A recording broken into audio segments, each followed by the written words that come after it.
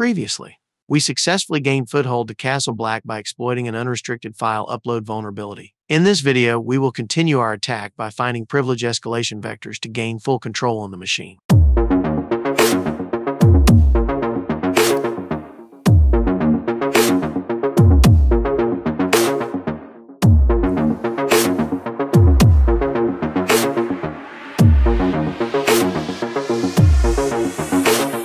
Let's quickly check if Castle Black is still alive. Okay, that looks fine. Now let's connect to it using our exploit script. If you want to know how this exploit was created, I recommend you to watch the Exploit Development 101 video above. We are in. Whenever I get a shell inside a box, the first thing I check is the current user permissions. This is one of the low-hanging fruits you should always check before anything else. One of the most common misconfigurations is giving a user more permissions than it needs. A good example is this one. There are a lot of token-related permissions that this user doesn't even need, as it only used to handle web-related tasks. An access token contains the identity and privilege associated with a process or thread. If we will be able to get a copy of another user's token and use that to gain higher privilege to the system, then that is called token impersonation. SE impersonate privilege allows impersonation of most tokens. Do note that although this allows you to impersonate a token, this doesn't allow you to create one. Print Spoofer is a common tool to exploit this misconfiguration, so let's find it in GitHub.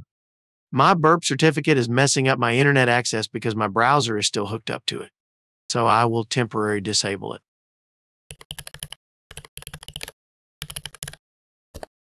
Let's visit the first page result. If you see the .sln file, that means this is a Visual Studio project. You can download this on a Windows machine and compile it yourself. We see instructions here on how to use it, which can help us later. If you don't want to compile it, typically Authors releases a pre-compiled binary which can be seen on the releases page.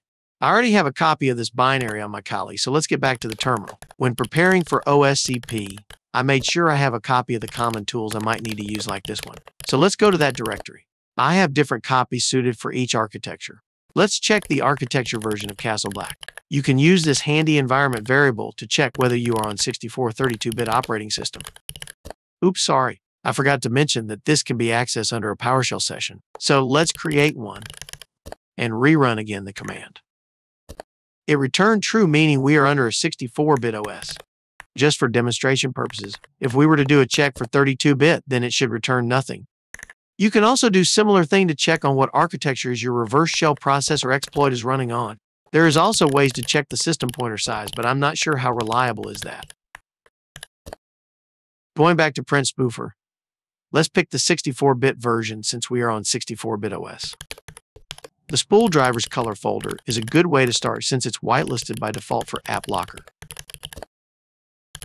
I will open an SMB share on my Kali. You can use any method you want, but I find Impacket the easiest and one of the most reliable. Let me confirm my IP. And let's access it from Castle Black.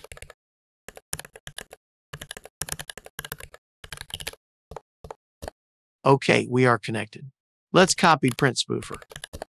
Now let's go back to the GitHub page to see how we can use this. It says we can spawn command prompt as system on session 1 using this format, so let's try this. I'm guessing we are on session 1.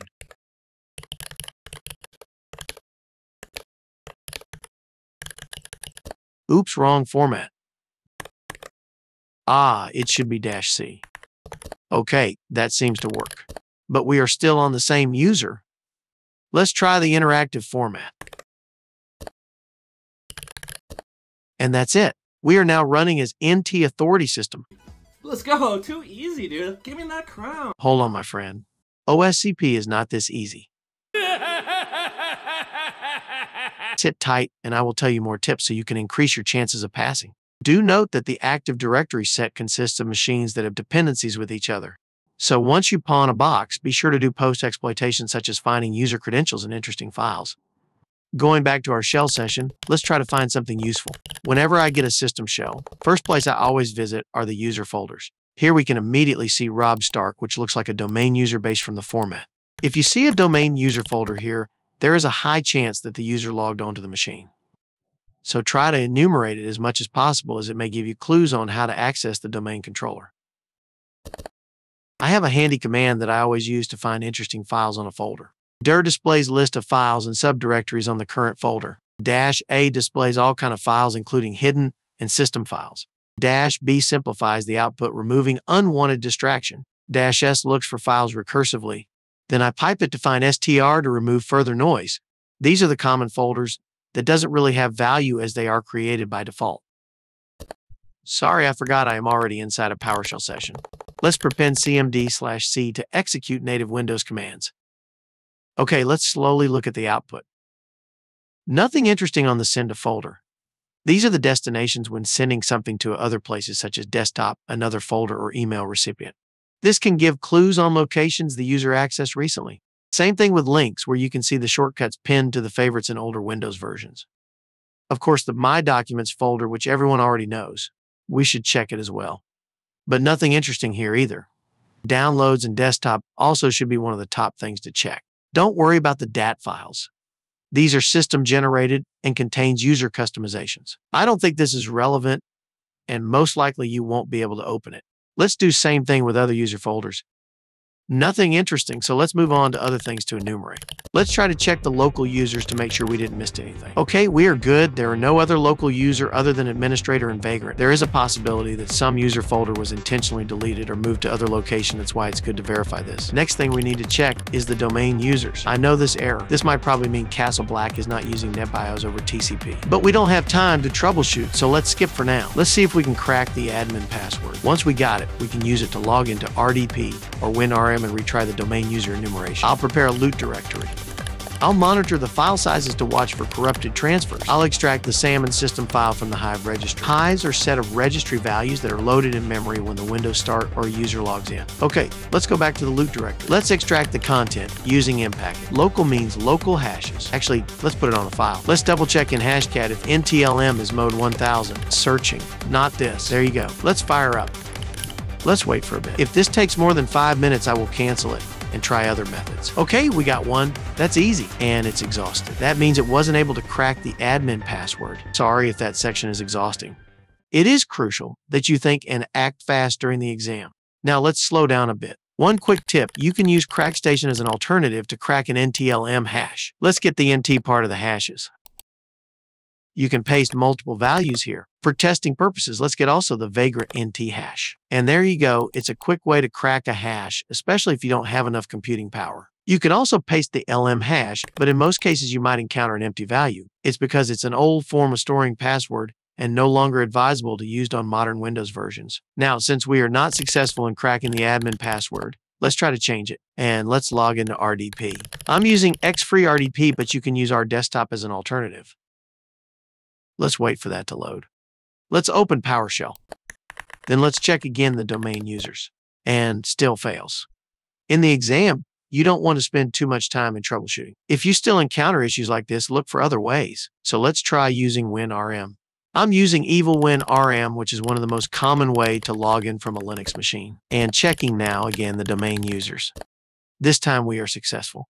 Since we can now see the domain users, let's try to find some juicy information. Let's try first to check if there are hard-coded passwords on the user description. This is a typical mistake by system administrators, assuming that those fields are hidden from others. We only have few users on the list, so I will just use netuser command to check. Okay, we got one for Samuel Tarley. You see, this is the reason why it is important to do post-exploitation. Since we now have a domain user credential, there are two things we can do at this point. We can either log into Castle Black as Samuel Tarley and enumerate the machine, or use that credentials to do Bloodhound enumeration. We didn't really see a user home folder for Samuel, which means there is a less chance that he logs onto the machine, so we might not be able to find relevant information for him inside. That means Bloodhound enumeration is a better path at this point. Bloodhound is a tool that visualizes the relationship between different Active Directory objects. This can reveal misconfigurations and attack paths to domain admin. Bloodhound works by collecting domain information and putting that into a database for analysis. Let's collect the domain information from Kali using Bloodhound Python. The results will be a bunch of JSON files. Let's start the Neo4j and start the Bloodhound application. Default credentials is Neo4j, Neo4j. Let's upload the JSON files. Wait for it. and check all domain admins. There are only 2 domain admins, which is Eddard Stark and the global administrator. Another thing I always check is if there is a direct path from my current user to domain admins. We can do that here. Just provide the source and target node. Let's try first Eddard as our target node. Nothing. Let's try now global admin. Nothing also. That's fine. Let's try other queries like looking for domain trusts. Let's right-click on the edge and check further information. It says sevenkingdoms.local is trusted by our current domain, but no attacks exist. So let's just keep this in mind for later, which may be useful. Let's see if we can find some Kerberoastable users, which is another common query. Looks like nothing also. Let's move on. Let's go to shortest paths. Let's check first shortest path to domain admins. We got a hit. Oh, this is still Eddard Stark and global administrator. How about shortest path to high value targets? Okay, we got one, which is expected. We can see several users that are admin to Winterfell server, which we haven't pawned yet. There is also this Sid with no username, which looks odd. Let's not bother for now, but keep in mind for later. To make sure we don't miss anything in the context of Samwell Tarly, let's inspect its node properties. Can't see anything useful so far. Let's check his group membership. He is a member of Night Watch. That group has 3 direct members, including him.